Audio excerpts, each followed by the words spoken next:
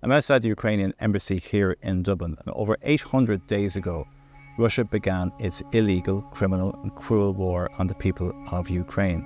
They have killed civilians, they have kidnapped children, and they have committed dozens of war crimes. And we've seen here in Ireland the number of Ukrainians who have come here seeking shelter, refugees in our land. And we've seen the generosity of the Irish, opening up their homes, opening up their communities. We've seen Ukrainian children in our schools. We've seen the positive impact that they have had on our communities here, on our lives here. They knew that they could depend on us.